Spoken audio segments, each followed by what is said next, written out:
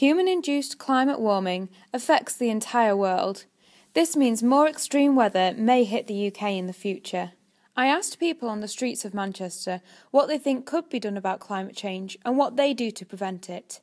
Do you guys ever do anything at home? Do you take the bus? Do you recycle? Do you do that kind of thing and think about it consciously? It's once in a blue moon for me personally. Not a daily thing.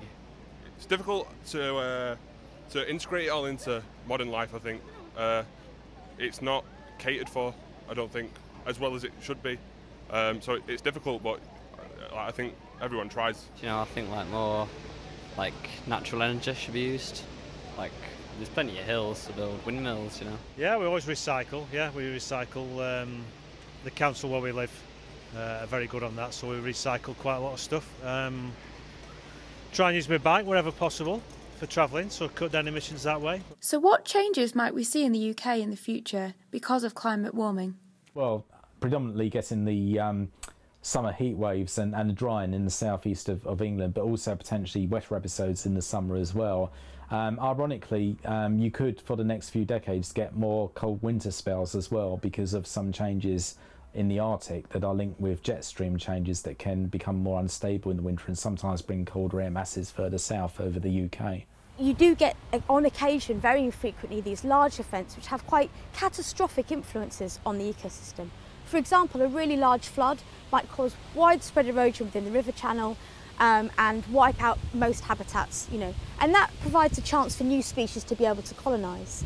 Similarly, a large prolonged drought might cause widespread mortality and change the ecosystem in that manner. These events do occur by their nature quite infrequently, and the ecosystem has time to respond.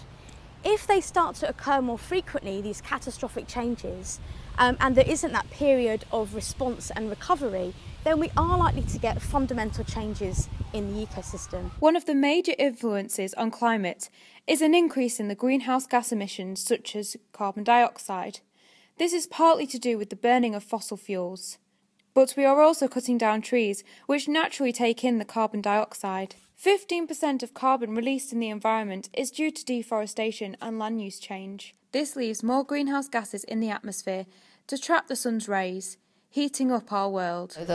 The reason that we know, that scientists know that this effect is human-induced is that they're faster than anything that's happened in the past, and also on the longer timescale changes in the past, the glacial interglacial cycles, the temperature changed and then the greenhouse gas concentrations followed. Scientists know that from looking at archives in ice cores, whereas the changes that are happening now are that the greenhouse gas concentrations are leading the temperature changes. So the greenhouse gas concentrations have increased and then the temperature has followed. One of the main problems for the UK's future is sea level rise.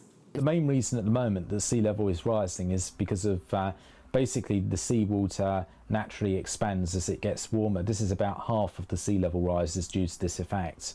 So this is a basic physical relation. The other reasons is extra melting of ice and snow masses, particularly from the glaciers, especially the Greenland ice sheet. Well, sea level is going to go up by a few tens of centimetres to maybe a metre or more during the rest of this century. So obviously the low-lying coastal areas are more vulnerable to extreme tidal events, flooding and storm surges affecting those areas in parts of the east of England that are below sea level or around about sea level. So they could potentially very seriously be affected by even half a metre rise in sea level. Carbon budgets are ways in which governments measure carbon emissions. They are the quantity of carbon dioxide humans can emit and still limit warming to 2 degrees Celsius above pre-industrial levels. I talked to Professor Kevin Anderson about how the UK government is tackling our carbon budget. So the UK has 2 sets of carbon targets, if you like. It has its domestic ones that it's going to meet by law in accordance with the Climate Change Act. And it's also signed up to all sorts of international agreements, the Copenhagen Agreement, the Doha in Cancun and so forth, where the UK says that it will make its fair contribution, and it is failing on those abysmally. We are choosing to not meet them as a government, as a society, as a democratic society. We collectively as a country are choosing to fail on these targets. So every year we fail on climate change, the following year gets much, much harder. And I think that's a real problem that government struggled with. It's always thought we leave these problems to the future. But the problem is we only have a certain amount of carbon that we're allowed to emit. So it's a bit like having a bank balance with a certain amount of money in it. If you spend it all up front, there's nothing to spend in the future. In reply, Amber Rudd MP said, "Climate change is one of the most serious threats facing our world, and that's why the UK will be pushing for a strong global deal in Paris later this year.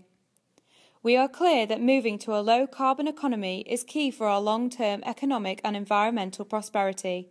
And as a one-nation government on the side of consumers, the hard-working families and businesses across the country, we are determined to do so as cost-effectively as possible." As a nation, we are beginning to bring climate change to the forefront of our thinking. We understand the global issues such as extreme weather, climate migrants and ecosystem destruction, but with 4 to 6 degrees Celsius warming, the UK's future is also affected.